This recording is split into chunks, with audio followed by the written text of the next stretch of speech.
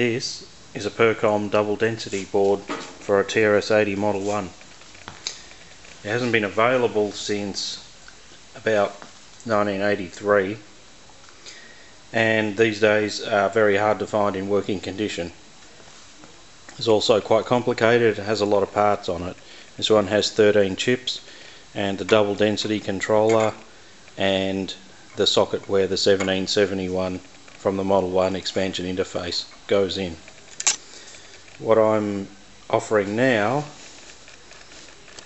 is a replacement.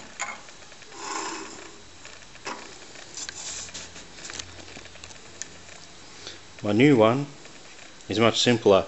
It only uses 9 support chips, the double density chip and the 1771 out of your expansion interface.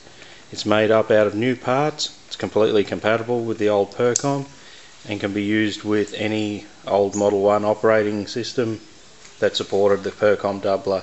So that includes LDOS 5.3.1 and new DOS 80, to the most common ones. I'm sure the other ones work perfectly as well. So I'm going to show you how it's installed in the system.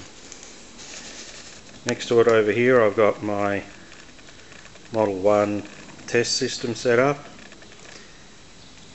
This expansion interface board is upside down as it would normally be. I've got it connected through an extra long cable. The disk drive's here.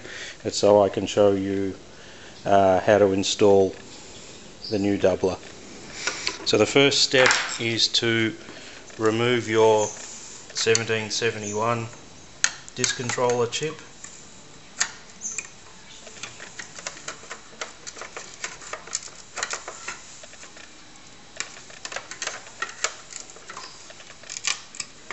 Like so. Once it's out, you need to install it in the doubler in that socket there. As it arrives, this will have an empty socket here. I've already put one in here to make this video run more smoothly.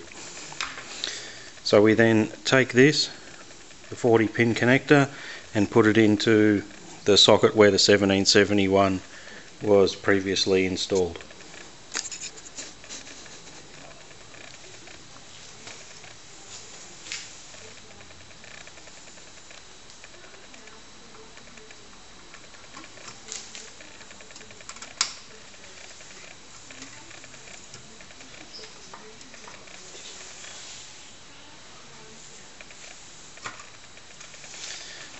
Okay, turn on our expansion interface,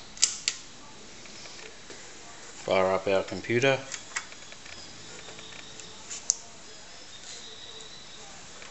press reset,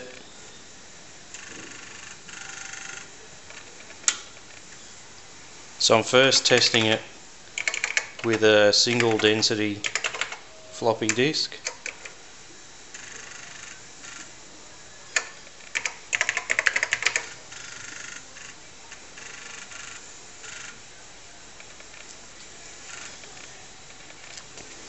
Just focusing.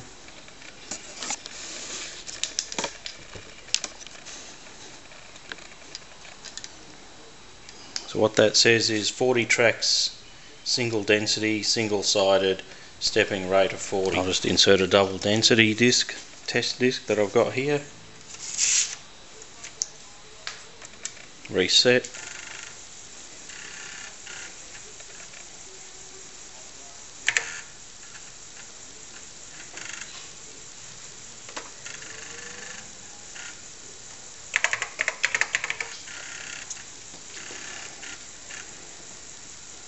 Now when we look at our devices list,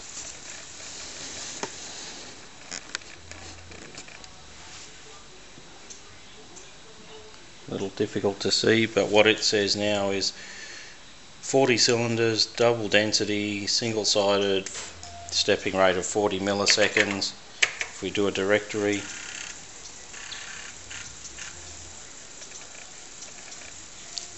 $180K is the disk capacity.